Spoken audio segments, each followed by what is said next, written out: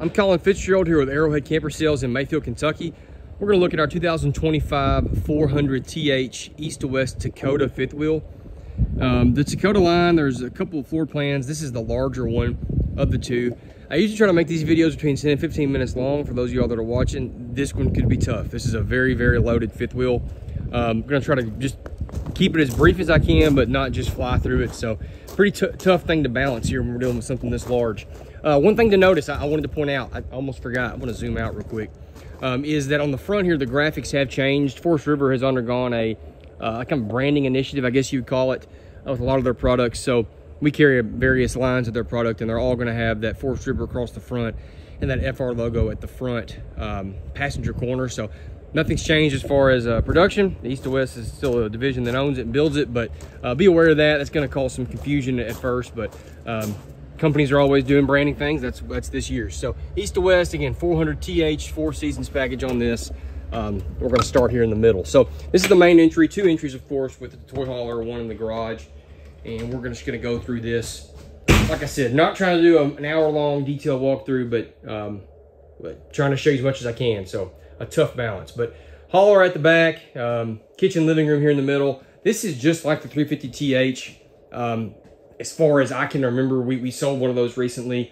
That was a 24 model. I'm sure something's different, but generally from here forward, we're talking about the same thing. It's just a bigger garage on the 400. Up here at the front is going to be where we're going to start our bedroom and bath. So master bedroom, bed slide here to the left. They did a really good job really throughout this, but especially here with the finish trim, making that look, in my opinion, very neat with the wall panel, the style and everything. They have done an incredible job building out. I want to show you this at their windows, the trim. So wood boxes here, building this trim out here. It gives a little track for your shades to travel in. If not, these shades can go wild, especially when traveling. So I like that. Day and night shades, as you can see, these are like a woven, I mean, almost like a knitted, versus the old PVC or vinyl, whatever it was, awning type material we would see. So I like that. Reading lights, as you can see there above, I just didn't turn them on. Light switch here, there are dimmable, excuse me, lights. ACs, you're going to see these controls throughout. This one controls this front air, little built-in recessed shelving there. Again, one AC here, it is ducted, as you can see. At the front, to the left is our closet. Motion sensor light, it's actually built into this rail. It is extremely bright, which I like. Sometimes these are very hard to see in. Outlet over there, it's prepped. You can, little Dyson vac is what they're calling it over there, Dyson prep. Shelf above as well. So a really nice closet. I like the little like a window pane look to it, I guess you'd say. They do a really good job. There's no way I can mention everything, but of putting these little stickers to point stuff out. So you may pause the video as we go. That one's pointing out the fact that it has bedside outlets and charging stations. To the right here is where if you wanted to put a washer dryer, you could. This is a table that's included with it, like a folding, like a card table type thing for the hauler section. I just left it here when we got the unit just to keep it neat, but that's what that is. Again, washer dryer prepped. If you don't want a washer dryer, then whatever. You've got a great closet here just to store stuff, but that's why this is vented. At the foot of the bed, more storage. You've got a smart TV up here. There is sliding storage here in the countertop, which I thought's really cool. And again, there's no step up here in our bedroom. I think we would expect that in a full profile, but a flush floor here. Sliding door here. I like the way they do their barn doors with this particular rail. So far, I believe that it's going to be a sturdier system than you've probably seen. The ones that are like hidden and they're up in the ceiling, those can sometimes cause problems with that part pulling out of the top of the door. I think, you know, based off what I see and deal with, this is going to be a more durable system. Time will tell, but I like that we're trying something different there. Sliding door, you know, in the wall. Love that because you're not having to deal with it coming out on the, what's the word I'm looking for? Landing here. You're not having to battle it trying to get into the bathroom. So the bathroom, you've got solid surface countertops even in the bathroom. A really nice medicine cabinet. So with this being a wide body, you know, we've got plenty of storage here. All sorts of things. Again, I'm trying to point these out so you can pause it and read it. Every single fixture has shut-offs, which is really nice for service, or if you have a problem with something and you don't want to stop camping, just shut it off to it. Brass plumbing fittings. that I feel like in the last year, plumbing fittings, I'm in every forum that you can think of, they have just taken off as far as the topic of discussion. So, hey, brass plumbing fittings in these. I know some of y'all, that's a hot button topic. Try to point that out. This is the shower that you have different modes. So it can come out here, it can come out there. It's got a actual hand sprayer. So a lot of different ways you can use that. One-piece fiberglass. There's a shelf built into it. I love this LED strip lighting that's starting to come into these. It's super bright. And then a skylight above. Linen closet here to the left with adjustable shelves, which I like. Storage down there below. This is for your toilet paper. So there's actually a magnet that holds it, but it holds it down there to the floor. I just think that's a cool little setup. Porcelain toilet. More storage down here below. That's your controls for your tankless water heater. If you're curious what that is, and then just various shelving. But look how that's finished out. I mean, that is really neat. Definitely more residential style quality. And then max air fan in the ceiling right there. That's what those controls are on the wall. Okay, so we're gonna go back out. Nice grab handle here. That's important to some people. Step treads, are like a hardwood. And now we're back where we started. Okay, so a couple things here that I want to point out on our control panel. So one thing I love, I know some of y'all are gonna say, man, I don't like it. This is not touchscreen, which I love. I like the fact that I can troubleshoot each of these switches. You call me with a problem, hey, get your multimeter out, get your test light out. We can test switches, see if power's coming to and going from them. I love that. So I'm 32, I'm tech savvy, but I'm telling you from a service side, I love this setup right here. So awning and slide switches, monitor panel for our tanks. Does have tank heaters, of course, with the 4 Seasons package. Various other lights, water pump is controlled here. Max air fan for the kitchen is controlled right there. Again, dimmable overhead lights. The inverter controls, I just dropped my sunglasses, excuse me. Sorry about that, y'all.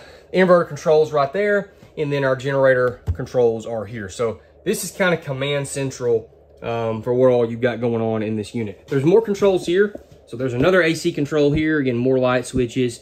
There's a lot of lights in this unit. I always try to, again, show these. You can pause it and read them to look at some of the different things they're using. As far as the countertop's concerned, I like that this is what I would call, I'm sure this is probably not the name for it, but it waterfalls down the side of this solid surface. I just think that's a more luxurious look. Several different things going on with our cabinets. So first of all, the hardware is awesome. Hidden hinges, magnetic catches, of course. These are silverware drawers, and they've got this latch here, travel latch, but that's really cool, making use of a space that is usually neglected otherwise. So these come down, you've got 2 of them, and they're finished out well, as you can see. I'm gonna latch those back. Tire pressure monitoring system, that's what that is there. This is the backup camera. Sink here with a sprayer faucet, of course, big stainless steel. Like I said, solid surface countertops, and just all sorts of different cabinets. A lot of y'all want these all open just to see them, so I do it to show you. All right, I'm gonna back up, show you more of the kitchen. Big kitchen island, 2 bar stools, huge extensions, and y'all can see these are thick, solid surface countertops. This is not at all cheap. More stuff here. So, oh yeah, I love this thing. This comes out. I'm sorry, I'm in a tight spot right there with this camera trying to show you. This, you could hold a paper towel rack, but it comes off too. So like if you want to take this out, they're calling it a kitchen caddy, and go outside with it, you could hold, various, I don't know, paper plates, paper towels, cutlery, things like that. That's just a cool concept. I just appreciate that. Dual, if I could use the word, trash cans there. Cutting board right above it, so if you are cutting vegetables and things, you can drop it right into the trash can. Another extension on this side, so we got dual countertop extensions. Big refrigerator, as you can see, 16 cubic foot, 12 volt.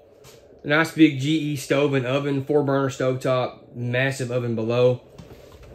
I like this spice rack, or I guess that's what I would call it, small items. You can put small items there. I think that's just really neat and well done. And then a really cool pantry. So a bunch of pull-out shelves below, and these are deep, as you can see, and then a bunch of adjustable shelving above. I think they killed it with their storage, giving you flexibility on how you want to set it up and use it. Notice flush floor slide, no carpet. Both of them are that way, as you can see over there as well. Huge slide on that side, nice big 4-seater couch, outlets and USB ports on both ends. Awesome windows, of course, tall ceilings. Again, I love the way they've trimmed this out. I think that's really cool and really neat. And I'm just kind of turning around, letting you see all this. Above the kitchen island, as you can see, they put a decorative set of lights and then that decorative trim. There's the second area we talked about. More storage above the TV, smart TV here in the living room, fireplace as well. And now we're going back to the garage. So little things add up. I like they have a magnetic holder for this door.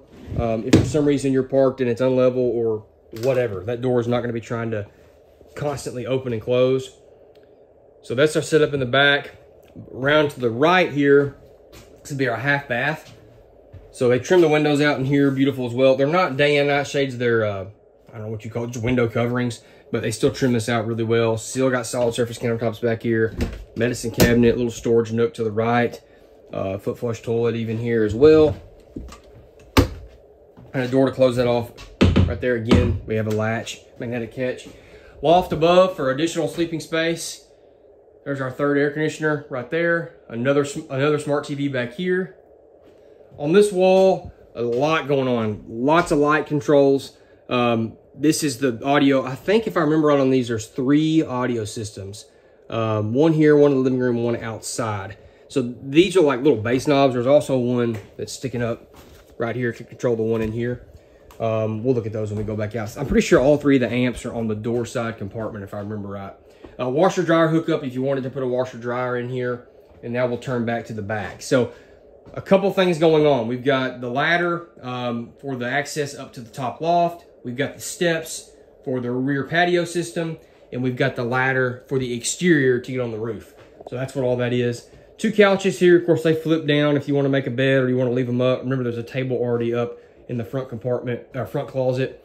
These are the like floor latches, you know, for tying things down. They go into this track system, which I'll pull a section of this. This is just to cover that track system. But they go in there.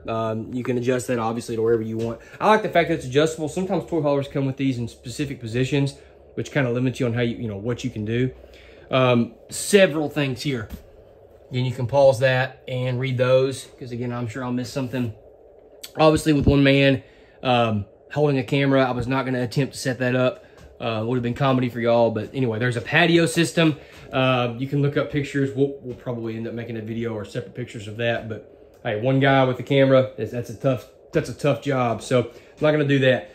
Back at the back, there's another door, like we said. 2 entries, of course, on the toy hauler. So I think that covers it in here. What I want to show you. Let's go back outside. Oh yeah, length and weight. You always ask that. So actual dry weight on this, 17,409 pounds, and length tip to tip, 46 feet 10 inches. So nice small unit. Obviously this is a large unit, the biggest one that we have on the lot currently. So I'm gonna back up and show you a couple things here. Just looking at the side of the unit, as you can see, square windows.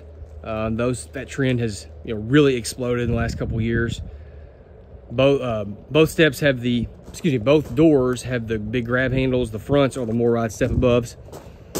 Pass-through compartment. This is really cool. I've got it set up already for you. So magnetic compartment door holders. This right here, I'm not going to do it because, again, with one hand I could do it, but I want to keep it up. This folds down and closes off that front compartment if you want. Otherwise, you got this huge compartment. Several things here. Like I said, I was right. There's 3 of them. There's all 3 of the amps. There's your outside sound system. There's outside lighting. Obviously, it's like 10 o'clock in the morning and very bright. I can't show you underglow lighting, but that's what some of these switches and things are. I'm pretty sure that's what that's for. I can't remember. Hey, I'm human. I forget stuff. But outside outlet, outside TV hookup, outside spray port. There's the subwoofer for the outside system. I just wanted you to see this. There's some more stuff there. Huge solar system on this. 860 watts with lithium batteries. I mean, this thing can run air conditioners, multiple air conditioners. It is an incredible system. This is a new Lippert jacks. So these foot pads, as you can see, this has changed. Operates very similar to the old 3.0 system I've used for, shoot, a decade now, but a different system. Dual awnings, as you can see, slide covers on this. It's triple axle Morride CRE 3000 system. Cooper tires on this. This is an air compressor setup. I did not bring my the key to it. Air compressor setup. We have a picture of that on the website. Sorry about that, guys. I will forget some things. LP Quick Connect right there on the back. You can see the camera on the back actually already too. Backup lights. Fuel system is here. I'll back up and you can see the unit a little better. There's where the ladder would attach, right above that window at the roof line. Black tank flush for the rear toilet is right there below the electrical hookup. And then there's your termination point right there in front of the axle. I can see my waste, my fresh tank drain. This will have 2 fresh tank drains because toy haulers just having an incredible capacity for fresh water. Tankless water heater here. And then a lot of cool things going on here. So we'll start up top. Spray port, Nautilus system. You know, that's easy to use. This is cool. They've got a retractable, you know, your water hose here to make this really, really simple getting water hose in and out. So that's what that, my goodness, that's what that is. The retractable city water hose is what that, you probably saw that there. So that's a different setup. I've liked it. Back here behind, you can actually see, usually this opens up if I'm strong enough. There's the reel for it. So that's a cool setup. You can pull that out and you can already have your hose in there. So I thought that was a cool idea, cool concept. Electric waste valves, that's what those are, so not having to deal with a valve down there crawling and getting to it. Battery disconnect, outside outlet, motion sensor light in here. And then of course, here's where this comes through. They've got this set up where you can also use this as a water hose. So I thought that was a cool concept to reverse it. And then let's see. Oh yeah, the new Lippert control pad. This is completely different. You're going to start to see that, I'm sure, on various products as that makes its way into the mainstream. Side cameras, see that there. And here's the front storage. There's a motion sensor. There he goes. Motion sensor light. Absolutely massive inverter. Solar controllers, you can see those there as well mounted. I like the way this is easy to get to. During PDI, like I said, when we sold the other one, it's just easy to check stuff because you can get to it. It's not tucked away in some terribly difficult compartment. And then I want to show you this right here. That latches up there to, they were Discover brand. Yeah, Discover lithium batteries. There's your hydraulic pump. There's your inverter, 5500 watt inverter. But again, that's just easy to get to that stuff. Sometimes they put these things and you're like, man, I can't even, how am I supposed to work on that? So I appreciate that. More ride pin box to reduce chucking. And now we're back to where we started at the front. So 2025 400th Takoda toy hauler fifth wheel. The link in the description goes to our website. There will be pictures there. Like I said, I forgot some things. I know there's pictures there, description, pricing, or you can call, text, or email anybody in my family. Again, on behalf of my family and our dealership, Arrowhead Camper Sales, thank you for watching. Have a great day.